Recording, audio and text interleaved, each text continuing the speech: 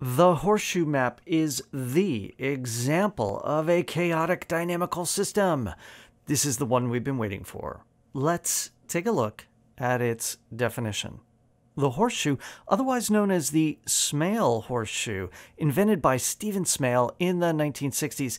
This is a discrete time 2D system that is given by some function f from the plane to itself. Now, this function has some nice properties. It's a homeomorphism. Remember what that means. That means it's continuous and it has a continuous inverse. Okay, so what is this f?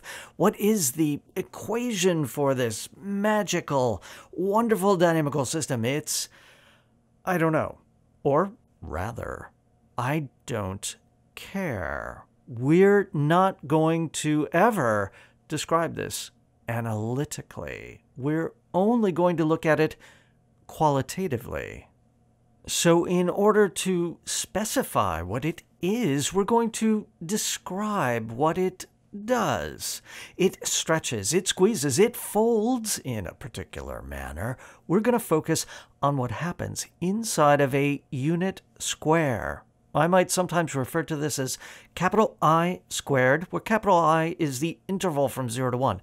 So I have a little unit square in the plane, left-hand lower corner at the origin, and what it does on that square, we're going to just extend to the rest of the plane in some way. Anyway, doesn't matter.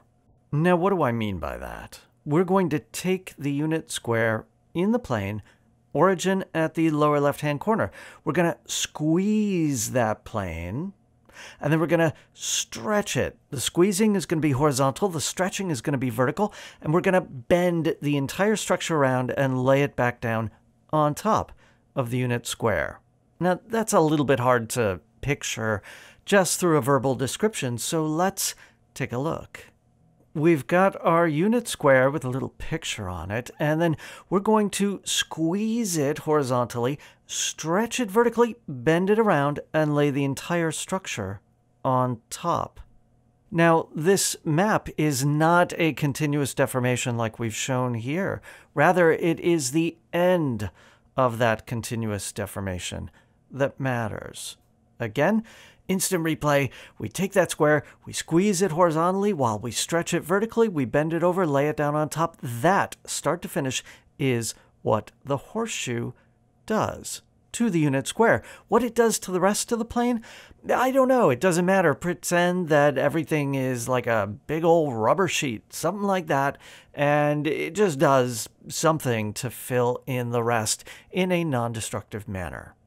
Well then, is that it? Is that all there is? Well, yeah, that's about it. It's not that complicated, but what really matters is how certain strips line up. If we go back to that image of what the horseshoe is doing, and instead of drawing in just a smiley face, we fill in some strips having to do with how the unit square intersects with its image, that is going to be what really matters. That's where we're going to have to get specific. But more on that a little bit later. For now, we're fine with just this nice little qualitative description of bending a square into a horseshoe shape.